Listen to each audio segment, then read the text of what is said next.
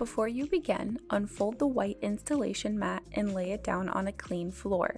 Make sure to assemble everything on top of the installation mat to avoid damaging the screen. To get started, you'll need to connect the inner frame segments using the horizontal and corner brackets. First, lay out the inner frame segments in a rectangular formation, with the vertical segments running up and down. Place 2 horizontal segments on each side, pointed sides out. Next, remove any screws stored in the horizontal and corner brackets and set them aside for later. You're going to use them in just a minute to attach the brackets to the inner frame segments. Once you finish removing the screws, use the horizontal brackets to connect the horizontal segments and use the corner brackets to connect the vertical segments to the horizontal segments.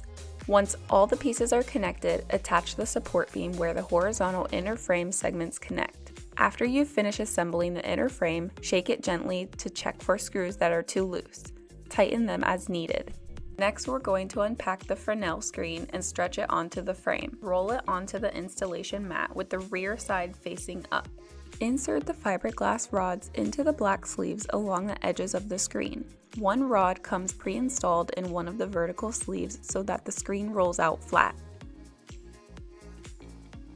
Slide the stretcher bars over the fiberglass rods at the edges of the screen.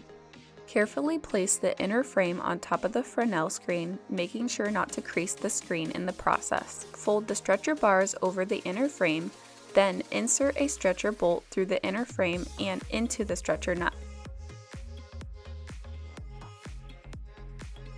For now, only tighten the stretcher bolts halfway, alternating sides after fastening each stretcher bar. Once all the stretcher bars are in place, incrementally tighten each stretcher bolt, again alternating sides after every few rotations so that the screen is tightened evenly from all sides. Now, we're going to assemble the outer frame and attach it to the inner frame.